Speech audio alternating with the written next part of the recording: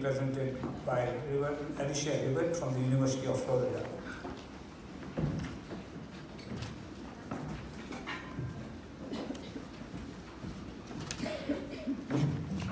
Hi, I'm Alycia Rivet, and I'm so excited to be here to talk to you about some pilot work that I've done on this SIP study and discuss how psychophysics may reveal a potential safety bias in bolus volume difference detection. Here's my little mirror. Is this working?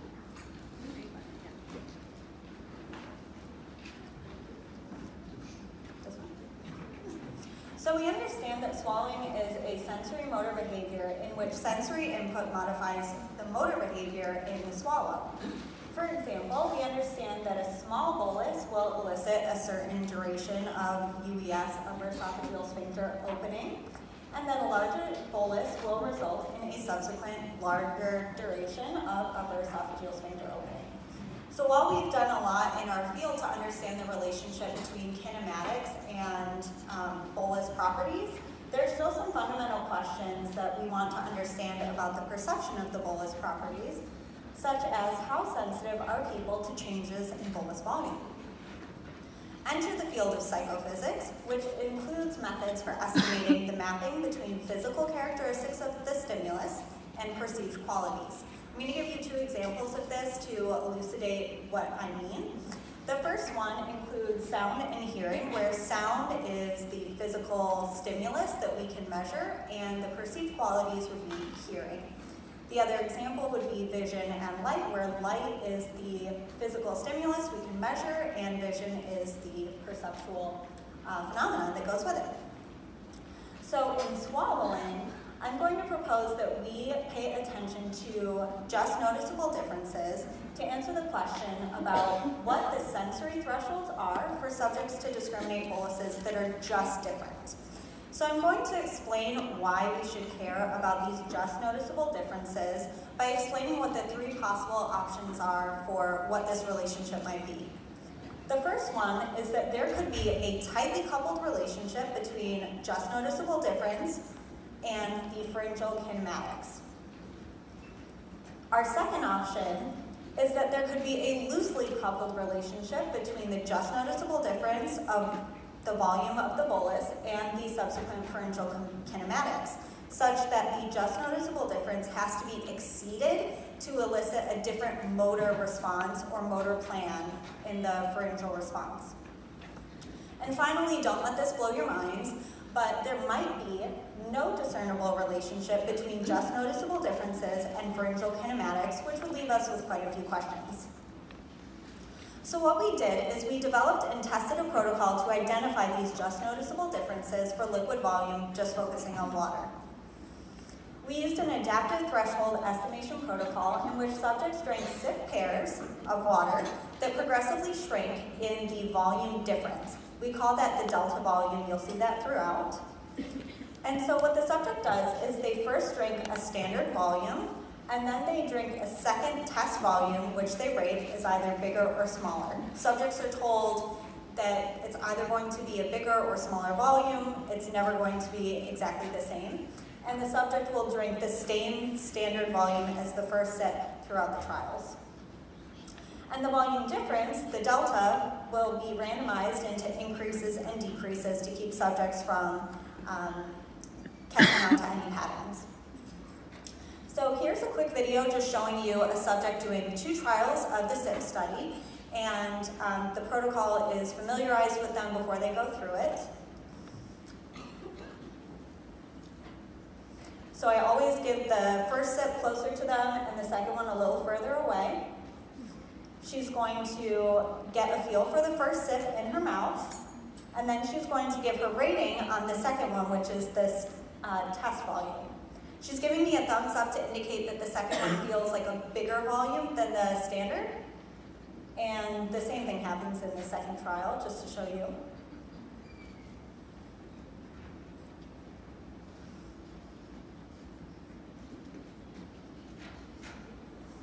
And you can note that she's making those ratings on whether the test volume was bigger or smaller while the bolus is in her mouth. So what this protocol does is it attempts to quickly hone in on the subject's just noticeable difference. So looking for 2 answers correct in a row, which will result in a smaller difference between the standard and the test volume, whereas an incorrect answer would result in a greater difference between the standard and the test. On average, it took subjects about 24 trials or 48 SIFs to get to this endpoint at which we can calculate the just noticeable difference. So to illustrate this a bit more, I'm going to actually show you with the data points animated in here. So on the y-axis, we have the delta volume, or the difference between the standard and the test volume. And on the x-axis, you have the trial number.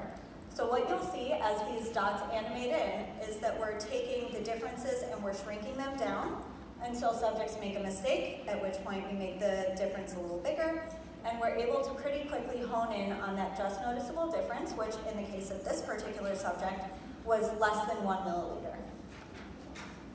So we have 3 hypotheses that we're working on with this test data, and we first hypothesized that subjects will be able to detect smaller differences at smaller standard volumes, but need bigger differences to discriminate at larger volumes. This is supported by a law well established in psychophysics called the Weber-Fechner law. And I'm going to just illustrate what this looks like with a visual. So on the left, on the top, you have a box of 10 dots, and in the bottom, you've got 20. The difference, the absolute difference between them is 10 dots, and it's pretty easy to discriminate that you've got a doubling here.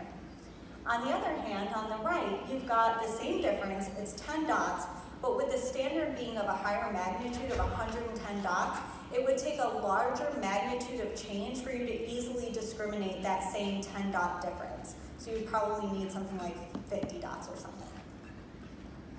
So in order to answer this question, we randomized our subjects into 3 standard volumes. Again, that's the first sip of each trial, which stays the same for each subject. And we have a 5 milliliter standard, a 15, and a 25 milliliter standard. I'm going to move right into the results for this hypothesis and show you on this graph the just noticeable differences for all modalities with standard error of measurement. On the y-axis, you'll see the detectable delta volume, which is the just noticeable difference in milliliters, and on the x-axis, you've got those 3 standards. So first, for the 5 milliliter group, subjects are able to discriminate a difference of about 1 milliliter, so they can tell 5 mils from 6 mils. At the 15 milliliter standard, subjects are able to accurately discriminate between at about 1.9 milliliters, so they need a bigger difference than at 5 mils. And at 25 milliliters, subjects are able to discriminate a just noticeable difference of 2.5 milliliters. So instead of that 1 mil difference from the 5 mil group, you can see subjects would be able to discriminate accurately from 25 mils to 27.5 milliliters. So with this, we suggest that our first hypothesis is supported and is in line with the Weber-Fechner law. Moving on to the second hypothesis, we suggested the oral cavity is going to give the most rich information for subjects to discriminate bolus volume differences. And of course, in those 3 standard ranges, we've got subjects making the rating, as you saw in the video, giving a thumbs up or thumbs down while the bolus is in the oral cavity. But we wanted to compare that with the information they gleaned from just picking up the cup, looking at it, and getting a feel in their hand. And then the additional information of after the swallow. So subjects overall had 9 total conditions they could be randomized into. And our results for the second hypothesis, again, are showing you just noticeable differences by group, with the detectable delta volume or just noticeable difference on the y-axis in milliliters, and the 3 modality rating points on the x-axis here. Subjects rating by hand could discriminate a difference of 2 milliliters. By mouth, it's improved accuracy to 1.7 mils. And finally, for the swallow rating, subjects were accurate at about 1.4 milliliters. So here we're suggesting that our hypothesis is partially supported, but it may be the case that the pharyngeal and esophageal stage may add increased sensitivity for discriminating volume differences. And finally, we asked a post hoc question of our data, and we wanted to see whether subjects would be more accurate in detecting volume increases than volume decreases.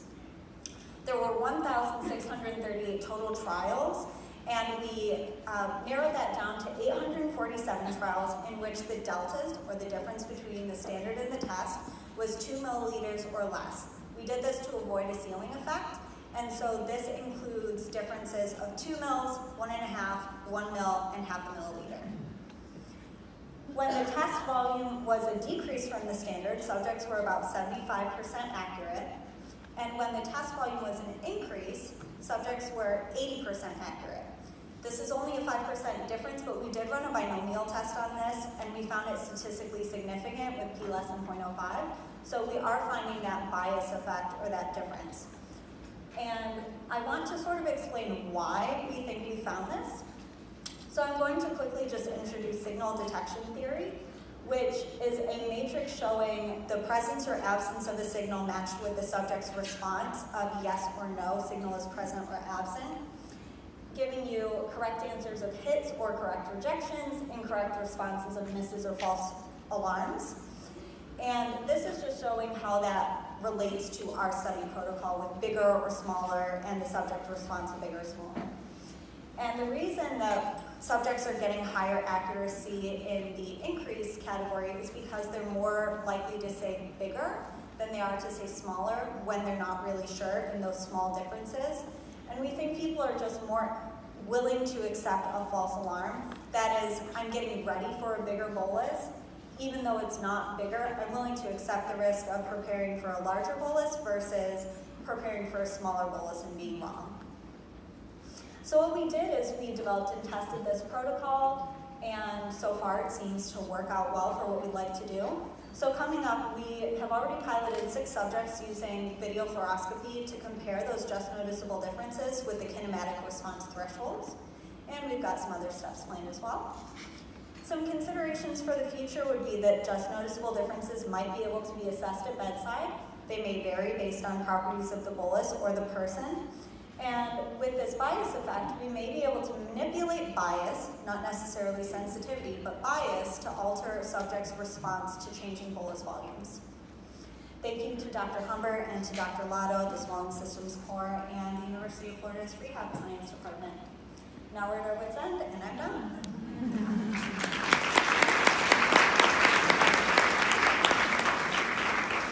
Thank you. Thank you for the presentation. Any questions? What about the viscosity? So we're hoping to do viscosity as well, but we're not really sure yet how to standardize the way that we change the viscosities.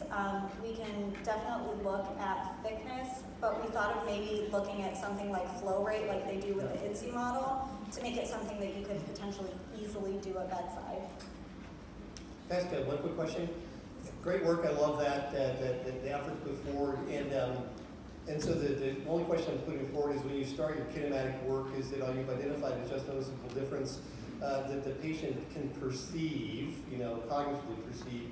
There's still a possibility that there's a subconscious ability that is not represented in the patient's own knowledge set. We see that it's been reported in the esophagus, that there's sensitivity below thresholding and sensory awareness thresholding. So there's actually awareness, and then there's awareness.